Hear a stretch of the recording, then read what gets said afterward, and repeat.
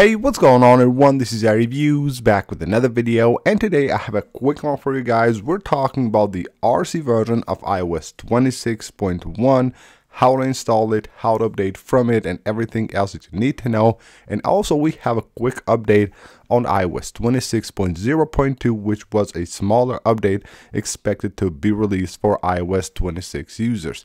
Now, first of all, we're talking about the RC version, which, as you probably know, is coming out really soon. Most likely tomorrow will be the date that Apple releases the RC version of iOS 26.1 actually, which has already gone through 4 beta stages, and this will be the last release to the devs and public testers before Apple releases iOS 26.1 next week to the public.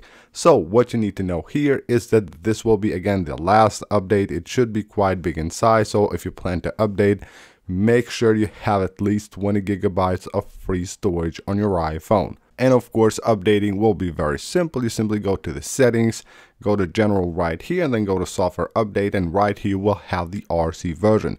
Now, in some cases that people don't want to update to the RC, but they just prefer to install the public release of a software release, in this case iOS 26.1, you can update tomorrow, most likely at the RC version. But if you don't want to do it, even though I don't suggest that because it's exactly the same update, but if you just don't want to do it, don't want to update from beta 4 or whichever beta you're in to the RC, you just want to update to the final release, then what you need to do today or tomorrow before the release of the RC version, just head on here to the software update section and go to the beta updates right here and make sure to turn them off. That way you won't get the RC on your device, and then a week later, once the public release is out, then you will get it right here and can just go ahead and update to that version. Now, if you update to the RC, just notice that you won't be getting the public release of iOS 26.1 on your device because you already have the same update by installing the RC version. So again,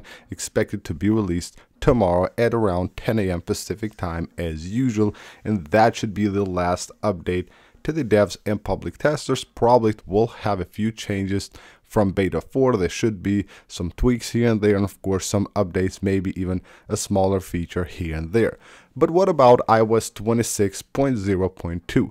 Well, we have talked for a few days about this update, and it had been reported being tested by Apple. You can see right here on Mac Rumors, iOS 26.0.2 was being tested internally by Apple engineers, but they never released it, and I don't think it will be released at all because we already have just like about a week until the 26.1 update, so it doesn't even make sense for Apple to release it right now. If they would release it, it would happen tomorrow or maybe on Tuesday, but I don't think they will because we're already now very close to the final release of iOS 26.1.